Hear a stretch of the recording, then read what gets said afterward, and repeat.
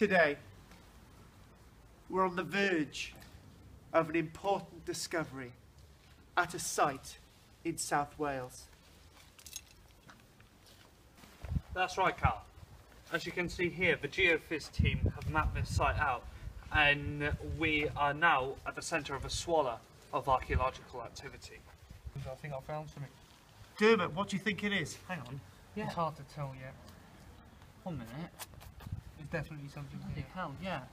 I think this is what we may have been looking for. Yeah. That looks like it's bone to me. No, it's definitely stone. Look, the abrasion markings here, you get on stone contact. Wow.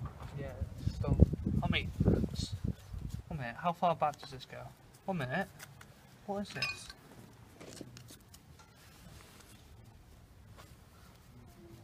David Connolly, that looks like a phallus to me. No, looks more like a spearhead. Oh Yeah, wow, Dermot. definitely. Definitely a spearhead. It looks quite Roman to me as well, by the markings, Yeah. you know. Hang on, let's get this out. This is an amazing discovery. 1 minute.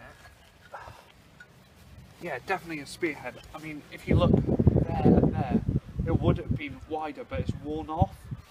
And if you're careful, you can hold it as well. Are you sure? Yeah, if you're really careful. If you look right at the end there, it's where it's been sawed off Wow. for close encounters.